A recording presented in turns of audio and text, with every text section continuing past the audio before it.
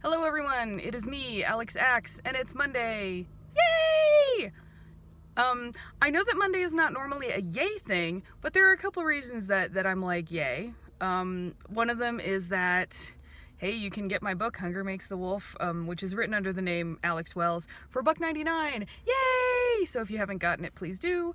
And then you can pre-order the sequel, Blood Binds the Pack, and KJ Charles just wrote a review of it, which I think is the first review that's been done because the ARCs came out like 2 days ago, and KJ Charles is just like a dynamo, and she said super nice things about it. So oh my god, KJ Charles likes my book, so yay! Yay! And I guess in a way that's like happy birthday to me, because yes, it is my birthday. 37 years ago today, I was born squalling into a world where Ronald Reagan was president.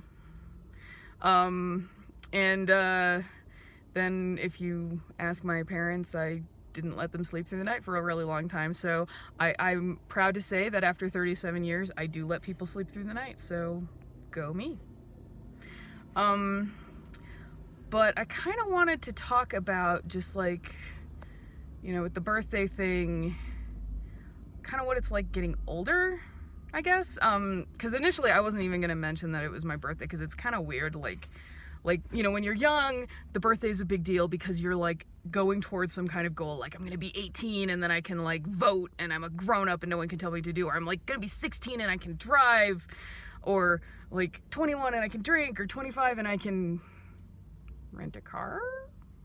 I mean, honestly, that's pretty cool, like rent a car, I mean, without like having to put a big deposit down. But after that, it's like, there isn't really some kind of landmark you feel like you're striving towards. It actually is starting to be like, oh god, I'm getting older, which is, you know, closer to death. And the only thing that you really kind of have to look forward to age-wise is, oh, at some point I'll get on Medicare and be able to get Social Security, which at this point I'm not counting on being able to do ever, so. But I did want to talk about, like, kind of just getting older and growing up, and because I think a lot of people, I've spent a lot of my adult life wondering at what point I'm actually going to feel like an adult. And I've talked to my parents about this, and the answer seems to be never. You know, I think we all have this sort of image of what an adult is. And it's, you know, sort of like competent, and you know what you're gonna be, you are what you are going to be, and you know, you're getting shit done, and you're taking names, and you know, you're a contributing taxpayer, or whatever the fuck. Like, a lot of it is kind of like this sort of media image of adulthood, which has its own issues. But we keep waiting to be in that state, and to also feel like we know where we're going, and we know who we are, and we know where we belong and what we should be doing. And maybe some people get that, like, I don't know everyone in the world, but I think that it's just you never do. I've asked, it's something I've talked to my own parents about, and I asked my mom, I was like, at what point do you feel like a grown-up? And she was like, basically, you don't. You just keep kind of faking it, and, you know, being like, all right, when am I going to be a grown-up? And then one day you look in the mirror and you're like, oh my god, I still don't feel like an adult, but who the hell is this in the mirror? They sure look like an adult. So I think it's just, you know, you never feel like that. And it's kind of, you know, to a certain extent, I think that's good, because often, like, adulthood is presented as sort of like this very boring thing, but it also is sort of like, I was promised that at some point I could stop feeling like an imposter, and knowing that I'm always going to feel like an imposter about something throughout my life is a little, like, great. Maybe that's just part of the human condition. Other things I've noticed about kind of getting older, like, I can definitely feel like there has been a, you know, in many ways I don't feel like a different person, but I can also feel like there is a distinct difference between where I'm at now and where I was at, like, in my mid-20s and earlier. And I think it's because it's a neurological development thing, because, like, you are fully done neurologically developing, to the best, you know, to my understanding of it, when you're 25, because that's when, like, you get all your risk assessment shit figured out, and that, and you understand that, which is also why you get to rent cars without a big deposit when you're 25. And if nothing else, I did notice that I became a much better driver after 25. But I can feel like a very distinct difference, like in my having shit togetherness just like skyrocketed after my mid-20s. And even when at times I have not had my shit together that well, like when I've been unemployed or like scrambling in grad school or all that, I feel more like I have my shit together. And I think one benefit is like having that experience where when something happens that is sucky or stressful, I can be like, oh my God, it really sucks. And I know that it's gonna suck for a while, but I also know that it is not gonna suck forever, that I can get through the suck because I have gotten through suck before, and that there will be a day when it will stop sucking. Like, those are invaluable life experiences to know that like a terrible thing is happening, but I can get through it. So that has been like a really kind of nice thing about getting older, is knowing like this too shall pass. Like right now I feel low and terrible and awful because of something like emotionally that happened, but I know this is not going to last forever, and that I will feel happiness again. So that's like actually a really great thing about getting older.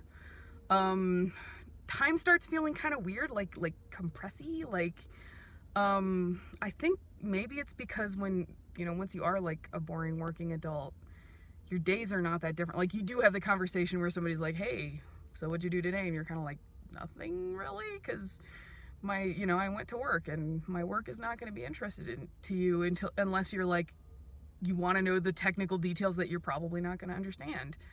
And it really is like the days start getting kind of samey, because you're like, well, I get up and I go to work, and then I go home and eat dinner and go to bed and then go back to work the next day. So you do, like, I have started having that experience where someone will mention something that happened in the 90s, and I'm like, oh, okay, great, that was like 10 years ago. And then I'm like, no, that was over 20 years ago. Like, what the fuck? Like, we're gonna be on the 20th anniversary of my high school graduation next year. So like, that feels really weird, just because it stops feeling like a lot of time has passed, even though a lot of fucking time has passed.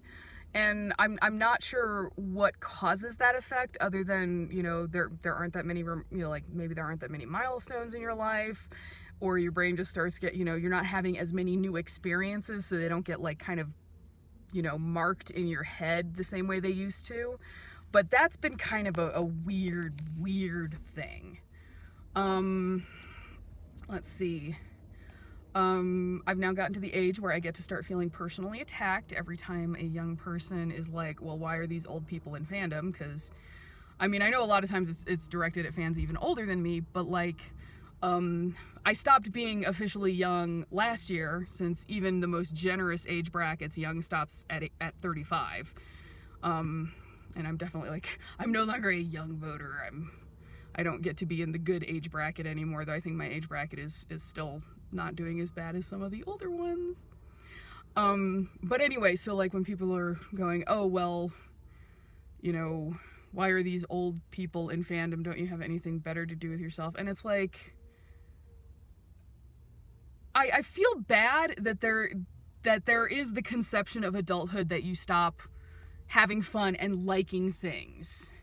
Because you don't. I mean, there are probably some people out there that go like full 1950s dad adult, where they just want to like read the newspaper and watch baseball games or something. Like, not that I'm saying there's anything wrong with, if baseball is your fandom, go you.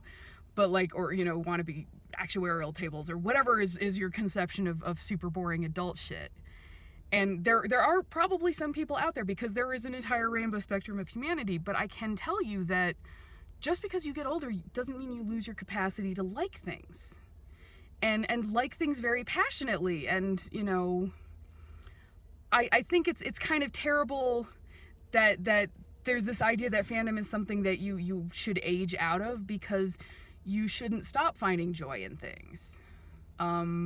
So please stop. We're all in this together. We, like a lot of time for some of the fandoms where it's for an older show, the older fans were here first anyway, and you can still like things when you're older, and trust me, you're going to be glad that you have the permission to keep liking things when you're older, when you inevitably get older, because you're gonna fucking get older, because everyone gets older. But I do think part of it is maybe that as you get older, the way that you use your time, or the time that you have available, does change. Like, I no longer have the time to write fanfic like I used to. Like, I'll still write it when I'm super excited about something, but it's like a short one shot or whatever. You know, I don't do like multi-chapter epics anymore. Or you don't have time to be as like present in the online fandom as you used to. So that means that when you show up, people are like, why are you here? Like, where did you come from? And it's like, well, I've been here this whole time. I've just been quiet. I also think that to a certain extent, when you get older, you also lose your interest in doing like kind of like the bullshit fandom drama stuff, because you're just like, I don't have the energy for this, and I don't have the time, and you know, fandom flame wars are just pointless to a certain extent. Now, I know that there are older fans that participate in that stuff, and I'm, you know, whatever, if that's how you engage in the fandom, I don't understand it. But it's just like, you know, you start having less time and more money if you're lucky. Like, I don't currently have much in the way of money because I lost my good job, and I'm just kind of keeping on. But anyway, like, so your life rearranges, so the way you interact with the fandom is going to be different than when you were younger. And that's also okay, as long as you're enjoying things. It's just like, you know, I want you to know that getting older, you still feel like you, and you still like things, and you still are passionate about things, and you have that capacity to be passionate, you know, perhaps tempered by the experience of knowing, like, this too shall pass if there's something like horrible going on. But like, you still enjoy life, and you still get excited about stuff. Like, I am so excited about The Last Jedi, and I'm so excited about Black Panther, and I'm gonna see them opening night. Like, so you still have that joy, and there's nothing weird about that. You know, maybe it's a sacrifice that some of our parents made, because I also do see parents that are in fandom with their kids, like at like fantasy conventions and stuff, and that's pretty cool. But maybe other parents, like, with the choice that they've made in parenting, they've made that sacrifice where they're like, oh, well, you know, I need to be kind of like the sort of like disciplinarian who's not necessarily my child's friend. I am their parent, and so therefore we're not going to be able to do like squeeze stuff together. Now, that's just a guess. I don't have kids of my own. I'm never going to have kids of my own, but that's a possibility as to why we get this impression that, like, you know, fandom is a thing that grown-ups don't do. Well, it is.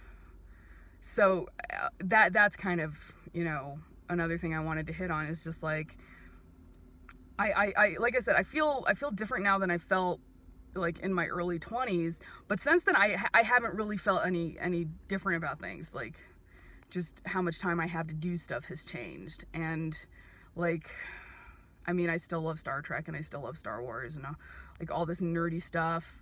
I've kind of gotten out of anime because just, I don't know, I just don't really care for animation in general. So I don't necessarily think it's like, oh, it was a phase thing, or like it's because I'm an old fart thing. I think I just am not really into animation right now. And plus, like, I stopped going to anime conventions at like the ripe old age of 25 because I got all crotchety, and I was like, it's too crowded and loud, and I don't like crowds, and I don't like it being loud. And that's also why I don't go to like Comic-Cons. It's not because I'm old, it's because I don't like crowds. And I have never wanted something so badly in my life that I'm willing to wait in a line for it for 48 hours. So that, which is a personal thing. But yeah, I mean, it's weird. It's also this thing where like, you know, I'm 37, and I'm like, I'm going to get even older, because, well, hopefully I'm going to keep getting older. And like, I'm not that far from 40, and 40 is like a very arbitrary age, and it's especially with like life expectancies getting longer. It's not as big, you know, 40 is like the new 30, blah, blah, blah. But I remember when my dad turned 40, we threw him this party, and there was like black crepe paper streamers, and we gave him a cane because we were little assholes, and, you know, other stuff. And my mom dug up this mug that we gave him when he was 40, and she was like, oh, haha, I'm gonna give this to your brother, like in a year or two when he turns 40. And I was like, haha, my brother's gonna turn 40. And then it was like, oh my God, and that means that in 2 years after that, I'm gonna turn 40, and I'm kind of not okay with this just because it feels like where did the time go? And you know, obviously I know that 40 is not old, and I've had older people tell me that 40 is not old, but you also have to understand that I am coming at it from, you know, I'm younger thing, and 37 is the oldest I've ever been, remarkably enough. So it's just, I know I'm gonna get older, and getting older is definitely better than the alternative, but it does feel kind of weird sometimes. So with those thoughts, and it's okay if you never feel like a grown-up, and it's okay to keep liking things, because liking things is fun, and you get to keep having fun. I'm gonna sign off because this went way longer than I thought it was going to. So everyone, have a happy Monday, and order Blood Binds the Pack by Alex Wells. And I'll talk to you all later. Bye!